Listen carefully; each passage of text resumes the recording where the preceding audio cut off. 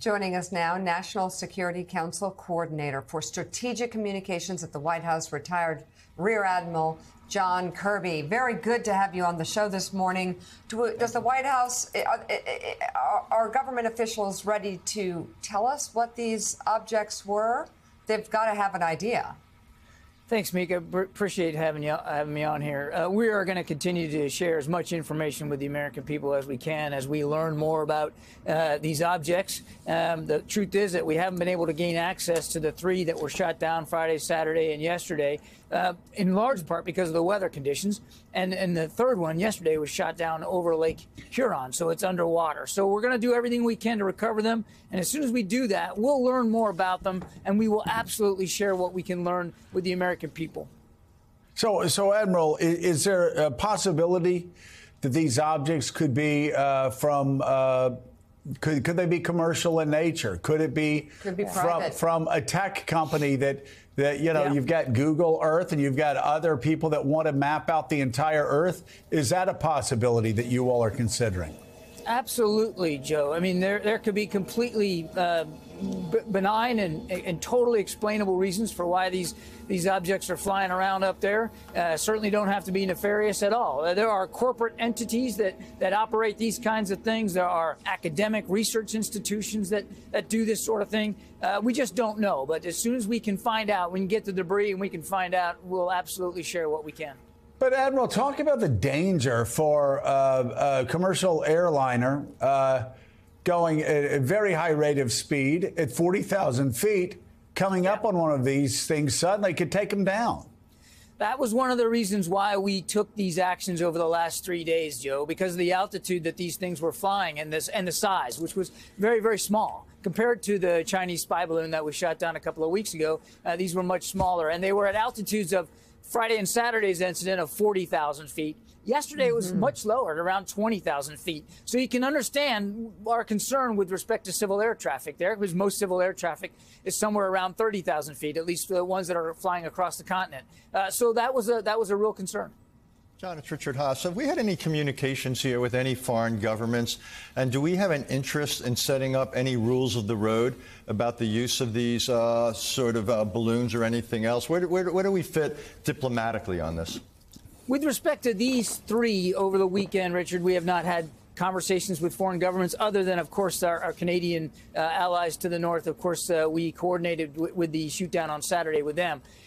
But we have communicated to dozens of other countries about the Chinese spy balloon program, which is something we've been studying since we came into office and have learned a lot more about that. And we know that those balloons have traversed across many different countries, across many different continents. And we have been reaching out to our allies and partners to many of those countries to let them know what we have learned about that. As for rules of the road, I mean, clearly, we're going to continue to make sure that we are monitoring our airspace as carefully as possible. And we are also communicating publicly and privately that we're going to defend that airspace. And if there's an object in that airspace that either poses a safety of flight risk, and these 3 certainly did, or poses a potential surveillance risk, we're going to take the action that we need to defend our national security interests. But are we open to the idea of trying to get sort of a limit or ban on these? Or do we want to keep open some possibilities, for example, for our own use of balloons in certain circumstances? Well, to Joe's question, Richard, I mean, these objects can serve potentially, we'll know what these are when we get them up, but they could potentially serve valid, completely benign purposes, whether it's scientific research or geographic mapping. I mean, it's not about banning these objects, but it is about making clear what our airspace concerns are and making that obvious to everybody.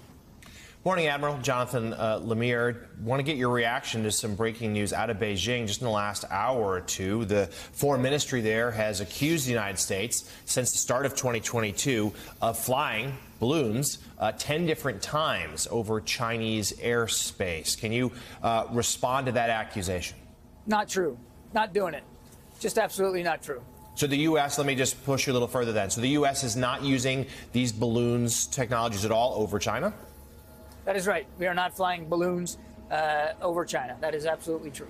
Okay, and then lastly, then, just as will that viewpoint be expressed directly to Beijing beyond here on the friendly confines of Morning Joe? When do the next conversations start between Washington and Beijing over a matter that's clearly inflaming tensions between the two countries? Well, 2 points there, Jonathan. First of all, we still have diplomatic relations with China. We still have an embassy there. It's not like all communications between us and the PRC have shut down. Obviously, there are certain vehicles, like military-to-military vehicles, which are not open to us right now, and that's unfortunate. But we do have the ability to communicate directly with Chinese leaders, and we have in private settings about our concerns over that spy balloon. Just a vintage Kirby. Not true. No balloons. No balloons. The quote is, not doing it. The quote is, we are not flying balloons over China. Okay. So let's move from balloons and China and unidentified objects flying over the Great Lakes to the Russia-Ukraine war. We're coming up on the 1-year anniversary of the launch date. Things seem to be getting more grim by the moment. What is the White House's position? What's the Pentagon's position on where this war is going? It seems to be getting bloodier by the day. Yeah, Joe, especially up there in the Donbass around Bakhmut and that little town of Soledar, the fighting there is still very, very vicious. And what we expect to happen as the weather improves, the Russians will want to go on the offense even more, perhaps along that southern front as well, in Kherson and around Zaporizhia, north of Crimea. So what we're going to do is make sure that we are continuing to provide security assistance to Ukraine so that when those conditions improve and when we expect the Russians to try to go on the offense, that the Ukrainians can better defend themselves. In fact, they'll have the opportunity to go on the offense if they desire as well. We're sort of in a bit of a lull right now because of the weather. It's just not permissive for a lot of ground operations, but we do expect that as the weather improves, that the fighting will probably intensify, unfortunately. You know, it's incredible that you and I are sitting here talking about a year after this. I mean, nobody would have expected that when this thing started that the Ukrainians would be able to fight as bravely and as skillfully as they have, and certainly nobody wants to see this war go on another day, yet alone into another year. Mr. Putin could do the right thing, Joe. All he's got to do is pull his troops out of Ukraine, call it a day, and admit that this is a folly. This is a failed effort of his. But unfortunately, he hasn't done that. In fact, he's doing the opposite. He's flying drones and cruise missiles again into civilian infrastructure over the last 48, 72 hours, trying to brutalize the Ukrainian people. And obviously, it's not going to work.